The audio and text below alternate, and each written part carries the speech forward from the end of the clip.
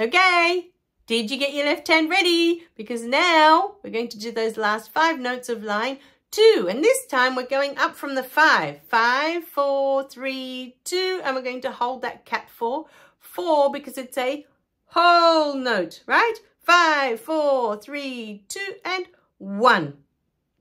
This is exactly the same ending as we had for seagulls. So this video is not new either. Okay, what will be new is trying to put the 2 hands into the 1 line. But we'll worry about that when we get there. For now, we're just going to do these 5 notes in the left hand. I'll see you at the piano.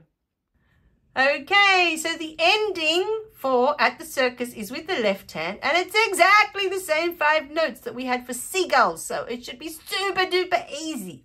But I'll show you anyway. We're going to do 5, 4, angry ant, bumblebee, cat. 2, 3, 4. Again. 5, 4, angry ant, bumblebee, cat. 2, 3, 4. 5, 4, angry ant, bumblebee, cat. 2, 3, 4.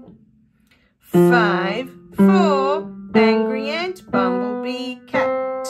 2, 3, 4. Let's do the finger numbers. 5, 4, 3, 2, and hold. 2, 3, 4.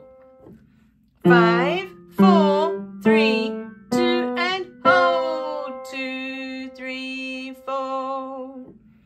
5, 4, 3, 2, and hold. 2, 3, 4. Have fun. Okay, so how did you go with those 5 notes this time? Are they getting easier? Are you finding the 5 and the 4 in the left hand are getting stronger as we go through the book? They're getting better? They should be, because we're playing them lots and lots and lots. And I promised you, the more you use them, the stronger they get, the easier it gets, right? So keep using them. Make sure you keep using them. Anyway, in the next video, we're going to look at putting that whole line 2 together from beginning to end. So get your 2 hands ready. We're going to need both, and we'll see how we go.